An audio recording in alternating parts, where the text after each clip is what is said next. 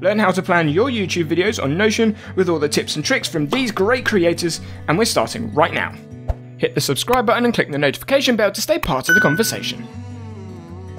The links to all the creators' channels will be in the description below, so let's get started. The video creation process from idea to published video is quite a long one, and there's lots of things involved. A piece of advice given by Roberto Blake is actually to have a list of different video ideas, and that's exactly what we have at the top of the setup. But instead of having a long list of ideas, I've actually incorporated Lavender's workflow by incorporating ideas, good ideas, and going to do ideas. This means I can have loads of different ideas, but they all have different stages. Some of them may just be a beginning idea, some of them have had some thought, some of them might be a good idea, and then there are ideas that I actually want to make into videos. For those of you unfamiliar with Notion, this is a board view database, and you can add new pieces of data at the bottom of any column by just clicking the new button. So when I first have an idea, I can add it in. Now there won't be a light bulb because I haven't investigated that idea that much, it's just there as a note. Then when I want to investigate and pursue that idea a little bit more, I can click on it and open up the page, click on the new video template, and now it puts a light bulb at the top of the idea. It does also add in a lot of stuff at the bottom of the page, but we'll get into a bit of that a little bit later. So once I have that idea in the list, you can see I have a qualified checkbox. That is something consistent across all YouTube coach creators. Make sure your idea is matched to your audience and matches your value proposition. So you can see the qualifying tools have now been put into this page. You can see Morning Fame, TubeBuddy, vidIQ are three big obvious ones to use when looking at keyword research or anything like that to qualify your idea. And by pushing on those links, it will take you straight there. Then once you've qualified the idea and it's more likely to be a video, you can tick the checkbox. What that does is put the idea all the way to the top of the list because that's how I've sorted the database. So I can see all the qualified ideas at the top. Then once I've decided the idea is actually a pretty good idea, I can just move the tile across. Maybe at this point I actually want to combine two ideas into one video rather than making two videos, so I can just look at the two ideas, combine the content and make some notes in one of the pages, and then just delete the other idea. Then once I'm happy with the idea and I'm actually going to make it into a video, I can move it to the going to do section. Now because this database is likely to be really long, especially with Roberto Blake suggesting to have 100 video ideas, it could fill up quite a lot of space. So what I'm going to do is change the view of the database so I can only see the ideas that I'm going to do and that are qualified. And I've done that by adding a filter in the database view saying qualified is ticked and quality is going to do. Now I've got rid of that long list of ideas and I've just got the ideas I want to turn into videos, I can actually just click and drag that down into my calendar.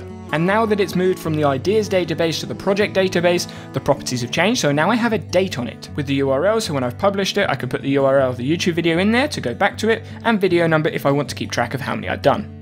But that's just the process of turning it from an idea into an actual video that you're going to do. The creation process of a video has loads of things involved in it, and what I've done is I've put them all in this one space. So you can see I've got the script in the main section, I've got some tick boxes to make sure that I've done certain things, such as have a hook at the beginning of the video, call to action at the beginning or potentially at the end or in the middle somewhere, and the purpose of the video actually matches the audience that I want the video to go to. Then in the actual script, I've just got some bullet points down there. Obviously, if you want to write a whole script, you can do, but the advice given from Brian G is actually just to have some bullet points so you have some points to talk from. And as Sean and Benji say on Video Influencers, research before you push record. So we've got our research section over here. You can see you can research a load of key phrases, put them in there. So you can research all the key phrases you may want to map to a potential title, using TubeBuddy, vidIQ, Morning Fame to put in some scores for each keyword, or you could create your own score using volume, competition, and then generating your own emoji. Obviously you want the search volume of that keyword to be high because you want lots of people to be looking for it, but you don't want the competition to be high because then it might be hard to rank, so you actually want lower competition. So if we found another keyword phrase, we could put that in the keyword box, select the search volume, select the competition, and then the formula is going to generate a nice emoji. The star being the best, the red buzzer being the worst, and you've got some emojis in the middle. You can change that to numbers, whatever suits you, that's just an example. So now we've turned our idea into a video, we've researched our idea, we've got some keywords for our titles, we've thought about our purpose of the video and our script and what we're actually going to say in the video, but are there any additional notes that we need to think about? So pacing changes, maybe you want to be really quick on one specific topic, but then you want to be slightly slower and more explanatory in something a little bit more complicated.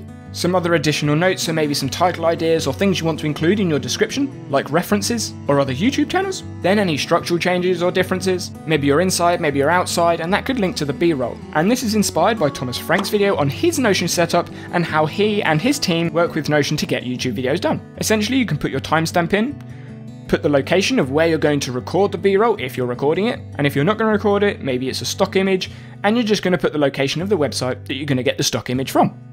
Now we have another little bit of planning from Nick Nimmin, which is about promoting watch time by linking other videos in cards, end screens, description, or a pinned comment at the bottom of the video. Maybe you want to plan out specific videos that are related to the one that you're creating. And on that note, I've done a video on a weekly planner, so if that's something you're interested to hear about, check out that video. Once you've planned out your video, the publish date may change, so you can go back into your calendar view and just move the tile across. That automatically changes the date, but everything else related to the video will stay the same. To learn how Notion can help you be a little bit more productive, make sure you check this video out over here, and I'll see you there.